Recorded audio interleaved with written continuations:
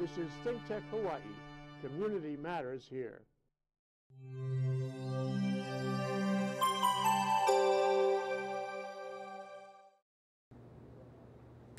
Good afternoon and welcome to Asian Review. I'm your host, Lily Ong. In 2015, the world faced the largest human migration since World War II due to the outbreak of the Syrian crisis. Today, we're seeing something quite similar, not quite as large in magnitude, but comparable in intensity. We have with us here Dr. Myaing and Lily, President of the Myanmar Association of Hawaii, to talk to us about the Rohingya crisis. Welcome to the show, Dr. Myaing. Thank you very much for having me. As you know, Dr. Myaing, with any kind of problems and crisis, we have to look back at the history, trace its roots in order to more effectively address it. So why don't we take a look back at the history of the Rakhine State and see what might have contributed to the crisis today? If you look back at history, we are going back many, many years, because way back, even during the British times, Burma was administered under India, and India included both East and West Pakistan. And what we have is a situation where most of the people from the East Pakistan were migrating into Myanmar at that time. And the British, of course, used the conquer and divide rule. The lands belonged to the kings and queens of Burma, which they took away in 1885, and therefore when they became the government, they owned the land. Now remember, it's leasehold, not fee simple, just like in Hawaii, where the king owned all the lands. So the British showed favoritism to those in the East Pakistan area because they wanted them to be faithful to them and loyal to them against the Burmese that they thought would fight them, which of course they did. So from the beginning, during the time of the British, there was infighting between the two. Land was given to the East Bengalis, and then the British went on to fight the war and with the Japanese in 1942. When the Japanese advanced, the British tried to protect India, which again, I want to remind everyone, was at that time, East and West Pakistan was together with India. Now, when the British came, when the time came for the Japanese to attempt to occupy the area, was it true that, like most of the nationalist leaders in Southeast Asia, General Aung San actually aligned with the Japanese to try to drive out the British in the beginning? Yes, he did. But at that time, later on, he did not go along with the Japanese. I don't know what happened at that time, but that there was a falling out.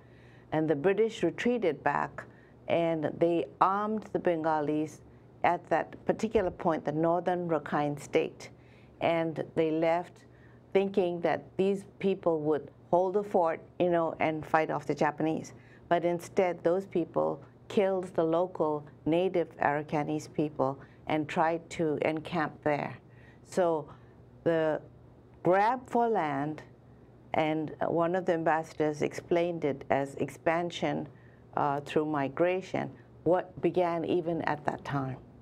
So going back to history, a long, long time back, the partition of the British Empire of India, East Pakistan, West Pakistan, all of that, when the lines were drawn, the Muslims in that area asked that the two districts of Maungdaw and Buthidaw was to be included in the East Pakistan.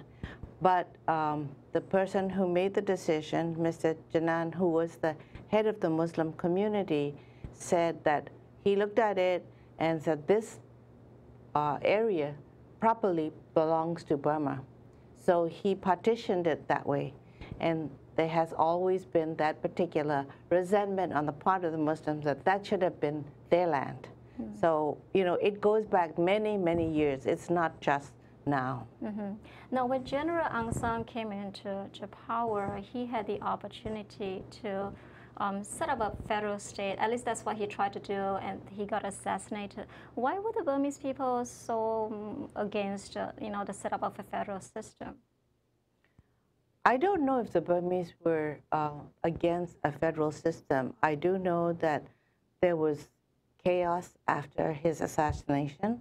The plans to go towards a federal system were being discussed at that point. But I think that there were already a lot of resentment interracially, because when the British administered Burma under India, there was a lot of migration from India to Burma. And they say that the Rangoon port was second only to New York City in receiving immigrants from India. So the layers were, the top was the British, and the middle was the Indians, and of course the bottom were the native Burmese. So we had that conflict, and that was more evident than the federation. Mm-hmm. Okay. So it sounds like there have been maybe some ceasefires, some truces, some reorganizations, but wars have always gone on in Burma. So is the situation in Rakhine today simply a long tradition of Burmese politics? I think it is a long tradition, not Burmese politics as much as like this former ambassador said, was expansion through migration. You have to remember that Bangladesh, which was at that time East Pakistan, but now Bangladesh, was, or is rather, the size of Georgia, the state in the United States, if you want a comparison. Burma is the size of Texas. And in the Bangladesh side, the population is 165 million. Burma is 65 million. So there is a population expansion problem there. So you will have migration that comes across the border because there is no space. It's one of the most densely populated areas in the world. Mm-hmm. So you have a conflict within there, and people will come over trying to expand. And they did want, at that time of the British, when the British left, as well as up to now, those two areas to be part of what they call a protected area so that they could live there.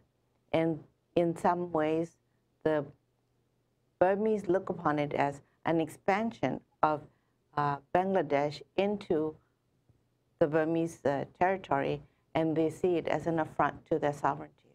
Mm-hmm.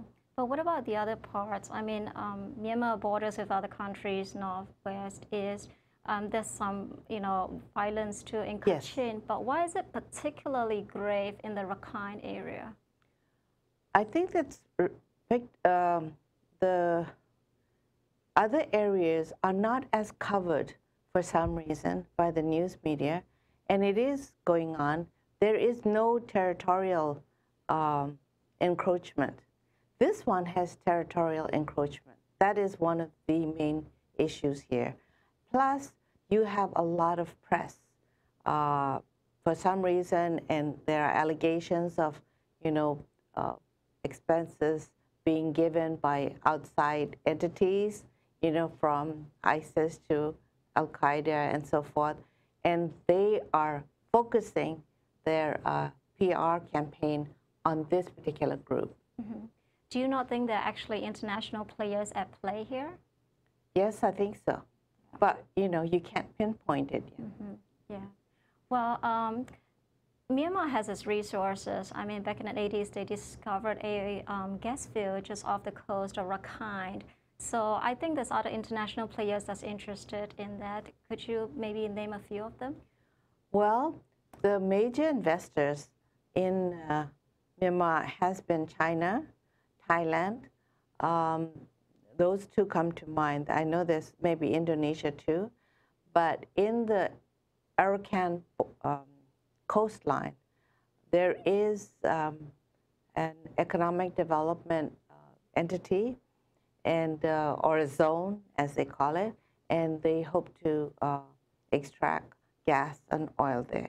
There's also others on the other side of the coastal, but that's the first one that they're working on. So I'm sure China has interest in keeping the area peaceful. Thailand would also want the same thing because they are coming. There's a road from Bangkok to Burma through the Hue area, and there's to be a giant port to be built. So yeah, they have other outside entities who also want to have peace in that area. And because Myanmar lacked the technical and financial expertise to, extract the gas, they brought in a French conglomerate, Total, which is the fourth, ranking gas company in the world. So last year, I heard that Total actually extracted 11 million tons of liquefied nitrogen. I'm just wondering, where did all the money go? That I don't know. It certainly didn't go to the country, although there might have been some. What I do know, and this is from a labor point of view, is that the people who came to extract and build the infrastructure and so forth brought their own people. They didn't, what I would imagine that in a developing country, if you want to help a country get, skills and learn to stand on their own 2 feet, you would want a training component so that people there learn how to extract, learn how to do the nitty-gritty of all the management of such an infrastructure. But they didn't do that. So the Burmese who have been in isolation for a long, long time, without much education and without skills, are not being empowered. And there was a report, a confidential one from IMF that came out that showed that the gas revenue only contributed to less than 1% of the total revenue. And if they were to actually calculate, it would amount to close to 60% of the revenue. So I think money is coming out, but it's probably not channeled to the right resources. There were, of course, rumors that they are being banked in the offshore accounts of Singapore. Yeah, it's possible, but it depends on who's in. Of course, China would have its own banking system, and Thailand too. And the years of isolation, again, I go back to that, is because we had no banking system, and everything was cash. So when people come in with lots of money and they get revenues, they can't really put it in the banks over there because the system really doesn't exist very well. I mean, they don't function very well. It's only been like 4 or 5 years where credit cards were introduced.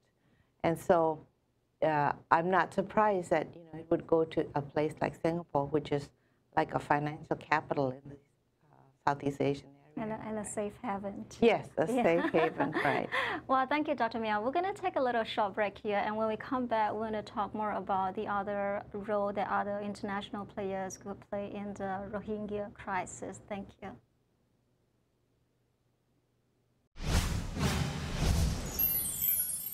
This is ThinkTech Hawaii, raising public awareness. Hi, I'm Pete McGuinness-Mark, and every Monday at 1 o'clock, I present ThinkTech Hawaii's Research in Manoa, where we bring together researchers from across the campus to describe a whole series of scientifically interesting topics of interest both to Hawaii and around the world. So hopefully you can join me 1 o'clock Monday afternoon for ThinkTech Hawaii's Research in Manoa. Aloha, my name is Mark Shklav. I am the host of ThinkTech Hawaii's Law Across the Sea. Law Across the Sea comes on every other Monday at 11 a.m. Please join us. I like to bring in guests that talk about all types of things that come across the sea to Hawaii. Not just law, love, people, ideas, history. Please join us for Law Across the Sea. Aloha.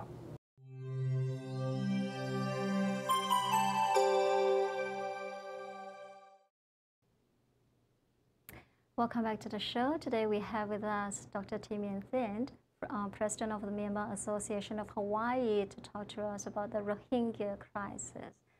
Dr. Myaing, now going back to the issue of the missing money, do you think that's why sanctions don't really work on Burma? Because they're somewhat, the Burmese military is somewhat insulated from sanctions. Well, I think sanctions don't work because not everybody's following the sanctions. There are so many who are still working with Burma, and not having anything to some investments is plenty for the country. They can survive. They've worked with China, they've worked with Thailand, they've worked with ASEAN. ASEAN is a very big player over there. And so I don't think sanctions work because there are people who are still willing to play, whether or not there are sanctions coming from the UN or from the US, particularly US and the British. But I think that they're willing to go forward and work with what they have. So that's why it doesn't work. I don't think it works. It hurts the vulnerable and the poor people. Do you think the ASEAN players, the ASEAN members, should be adopting a stronger role in this human tragedy? Well, yes, they should, and they have been. I think they have advised, they have given guidance, and they're very sympathetic to what's happening. Okay. And going back, talking about China again, it's obviously have a vested interest in peace and harmony in the region since they have a pipeline, going from the Bay of Bengal all the way to southern China. Do you think they might have played a role in perhaps instigating some of the rebels to push back the Burmese military? Oh, I don't think so. I don't think, China wants peace and harmony. I don't think China was instigating. There might have been others who were instigating, but not China. And it was not, unprovoked. I think August 25th, the attacks on the government post, they were police outposts, which, are not as heavily guarded as others. And there were so many deaths involved. That brought the backlash from the military to say, there is a major conflict and we have to defend our country. And they came back and did, what military always does. And that's what led the exodus of all these people leaving the country. Now, when you have, just like what happened in Las Vegas, you have, people shooting each other and so forth, people will get out of there, right? So there were tons of people leaving the country. And I think that China would not have wanted that kind of backlash from either side. They want to have peace and stability in that particular region. It seems that the fighting has intensified this because there have been new insurgent groups like the Arakan Army. That group was just about obscure. How did it come so quickly and aggressively onto the scene? Well, the theory is that they were backed by Al-Qaeda, the ISIS, and there's a think tank somewhere that's supposedly, thought about how they were going to maneuver this, and they knew exactly what the Burmese army would do. Because if they attacked the post, they would say there would be a backlash. And with the backlash, there would be an exodus. And then they would have a PR campaign about how terrible the Myanmar people were, or the Damodar was. So it was all well thought out. This is what the theory is. And everybody's been really talking about, why doesn't the lady do something? And actually, people don't seem to understand that even though she won the elections, she doesn't control. It's just not like the United States where, the president is the commander-in-chief. That's not the way the Constitution is written. She does not control the Department of Defense, the Home Ministry, and Border Affairs. The three ministries that are right now in the thick of the whole area. She doesn't do that. So people are, trying to criticize her and throw stones at her and saying, oh, we have to take away her Nobel Peace Prize, without really understanding and going into the real nitty-gritty of why this is happening and why she is silent. You know, you have to take a look at all the things that's happening. You don't know who the players are, the intervening factors, and at that point in time when you're thinking about what all the solutions might be, silence is golden. And she needed to be silent, and she was. She thought through, and she's come out with a plan, which I think is accepted by all parties, both international and national. Well, fair enough. She's not the president, but she's regarded as the de facto president. Are there other peaceful methods she might have used in negotiating between the different parties, even though she doesn't have direct control over them? I'm sure that, you know, she has been in touch with them and talked about, you know, what would be the best way to handle the situation. And she did do what she could do, which was the foreign ministry, which is under her. She did have a diplomatic briefing, and she invited everybody to come and see for themselves what was going on instead of listening to the press. And the press seemed to be so one-sided, only talking about the Rohingyas instead of also talking about the Arakanese and the natives who were also displaced and also went through, you know, horrendous acts of violence. They were victims too in many, many ways. But nobody covered that. They only covered one side. And so she invited everybody from the diplomatic corps to come in. And I understand the UN also went with them, and they've seen for themselves what has happened. And they've come to say, yes, you know, we see what's happening and we're willing to help you. She asked for help from all the parties to bring peace and stability to that area. And as of yesterday, the foreign ministry and I think one of the ministers went to Bangladesh, and they came up to an agreement that they would go through bringing back the refugees, so to speak. You don't know who they're refugees from this side or that side, or back and forth. And they will go through the whole scenario of showing citizenship and allowing those who are truly citizens to come back. So they are considering granting citizenship to the Rohingyas, or just selected? No, it would, see, Burma has a citizenship law that's not like the United States. In the United States, if you're born, you have the right to a citizen. You know, just like you know, President Obama had to prove he was born in Hawaii. But over there, just like Japan and in Korea, just because you're born there doesn't mean that you get the right to a citizen. The same is true in Burma. The way the citizenship is through ancestry. If your parents were Burmese citizens, then you could, and you have to prove that. And it used to be, you know, culturally, and I thought it was just culture, we had to know our genealogy. If I met you, I would say, I am the Myaing, the daughter of so-and-so and so-and-so, the sister of, and we would say what our genealogy was. And it is not just cultural. There was a legal reason for it, because we are proving we are Burmese citizens. I didn't know that till, you know, very recently. So if you look at it, these people will have to show that they are born of Myanmar citizens, Burmese citizens. But have the Rohingyas not been there for 200 years, couple hundred years? Yeah. Yeah. And if that's not the case, then they are not citizens. They came from Bangladesh. Is there a reason they are referred to as Bengalis rather than Burmese? Well, because people believe that they are illegal immigrants come from Bangladesh. That's why they're Bengalis. The word Rohingya does not exist.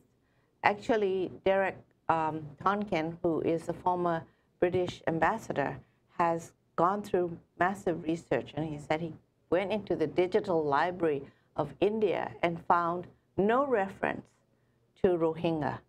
Rohingya is a word that was used by in the Bengali country and language as somebody, the Muslim from Arakan. That's what it refers to. There is no ethnic group. It is more of an identity group. There is no ethnic group that's called Rohingya.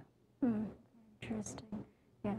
Now, tracing back to the 60s when the Burmese military implemented the forecast strategy, basically they cut off the food, the funds, intelligence, and recruits, and that seems to have carried on into modern day. What can State Councillor Suu Kyi do more to, allow access of these basic essentials into the community, into the Rakhine State? Into the Rakhine State. I think they have worked out a plan. It is a 5-step plan, the details of which I don't know, but I know that the international community has access to it, and each of them will be following it step by step. First is to have peace and stability in the area. Everybody is protected. It's not just what we call the Rohingyas, but also the native population of the Arakanis, the Hindus, all of those who live there. They also have peace and security and not be threatened by the other groups. So we need to have peace in the whole area. And, she sticks to her rule and her moral compass of the rule of law. And she repeats that. If the law is this, everybody should be following the law. Nobody should be, beating somebody up or killing somebody or whatever. Everybody should have the protection of the law. And from there, then she wants economic development. And what we have is at fault. The NGO, especially the international NGOs, they want to help the poorest of the poor and the ones who are the most victimized. And of course, that goes into the quote-unquote Rohingya population. And there's resentment from the native groups, the Arakanis and the Hindus, because they don't get the support that they think that these NGOs should be giving them. I see. Well, thank you so much, Dr. Myaing. We've come to the end of the show. I hope you've learned as much as I do regarding the other side of story, so that the next time that we want to engage in a knee-jerk moral reaction to State Councillor Suu Kyi, we will think back to the historical narrative. Thank you for being with us on the show today, Dr. Myaing. Thank you for watching. Welcome. Thank you.